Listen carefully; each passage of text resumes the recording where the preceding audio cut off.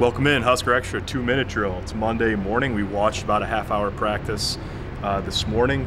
I had sort of a, not exactly surprised, but we had Scott Frost today instead of on Wednesday.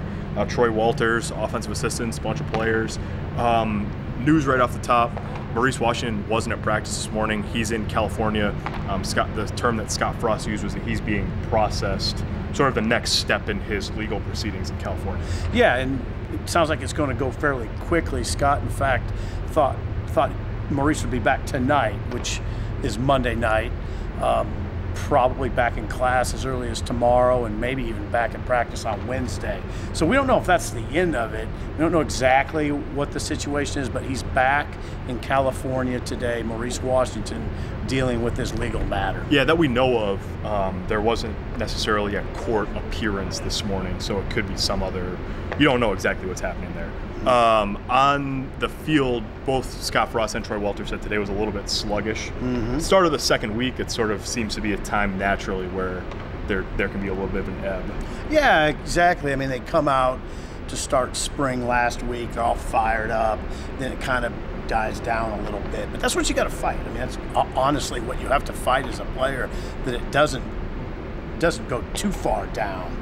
I'm sure Frost will watch that. I'll tell you, we watched some of practice this morning, and I think how much did we see? 30 minutes or so. Yeah. And I was struck by how fast they're moving. Yeah, Mario Verduzco said it's a lot faster than at any point last year. Part of that's because the quarterbacks have a command of the offense and they're able to roll. He said he thought Luke McCaffrey kept up really well today.